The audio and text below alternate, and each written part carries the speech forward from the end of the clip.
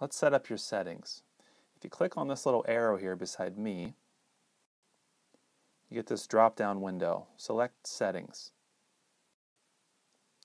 Once you're in Settings, you got 4 different options: Account, Email and Text Updates, Password, and Privacy. The main account here, you can add things like a picture, put in your primary email address and your name and things of that sort. What I like about this is the email and text updates. Once you click on that, you can receive text updates or email updates, depending on which of those you choose. And you can do that anytime any of these things happen. Now, it's likely you don't want to select all of those, especially the replies, because if you make a post and you ask your students to respond to it, you have 100 students, you're going to get 100 text messages or 100 emails. But things that are important, I think, are direct messages. If a student sends you a direct message, they have a question, you can respond to it. You'll know right away that they sent that to you.